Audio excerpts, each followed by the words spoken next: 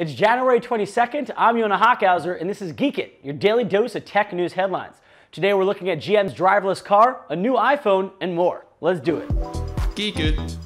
The future is nigh. Cruise, a division of GM, has shown off its Origin self-driving car. What makes this one different is that it doesn't come with a steering wheel or pedal. Along with GM, Honda has also invested $2.75 billion to give Cruise a valuation of $19 billion. Actual specs and details on the car are scarce, including whether as they get older, will they move to Florida, leave their turn signal on, and drive a whole lot slower. Geek It.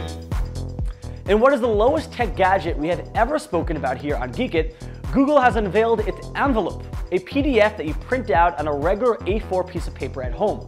What makes it a gadget? Well, when combined with the Envelope app and some glue, that piece of paper becomes a case for your phone that stops you from doing anything besides making phone calls. Yes, we're at the point in humanity where we're refolding pieces of paper, putting our $1,000 smartphones into them, and applying glue just to stop our faces from being glued to the screen. Why the self-control here to stop yourself from just unfolding the phone is different than the self-control to just not use your phone regularly is beyond me. Geek It. According to a new report by Bloomberg, Apple might be launching a low-cost iPhone very soon. After the successes of the iPhone SE, the Pixel 3a, and Motorola's G series, the low-cost smartphone market is an attractive one.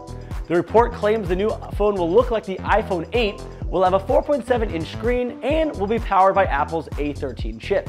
No reports yet on whether the phone will have its own folded paper case. That wraps up today's edition of Geek It. Until tomorrow, go check us out on Twitter at geek_it_news. See ya!